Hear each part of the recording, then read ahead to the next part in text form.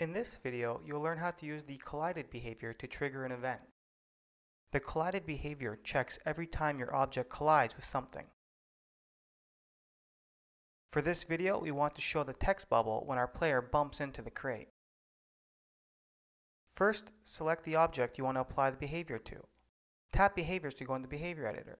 Notice this character already has joystick controlled and jump with button. This means we can control the character.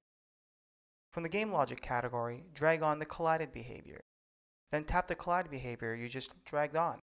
Select a crate to trigger an event when the player collides with it. If you don't select anything, the event will be triggered when your player collides with anything, even the ground. Now go to UI category and drag on the text bubble behavior. Connect the collided behavior to the text bubble behavior so the text bubble appears after your object collides with the crate. You can change the font color, how long it stays on screen, and the message it should say. Let's make our character say ouch.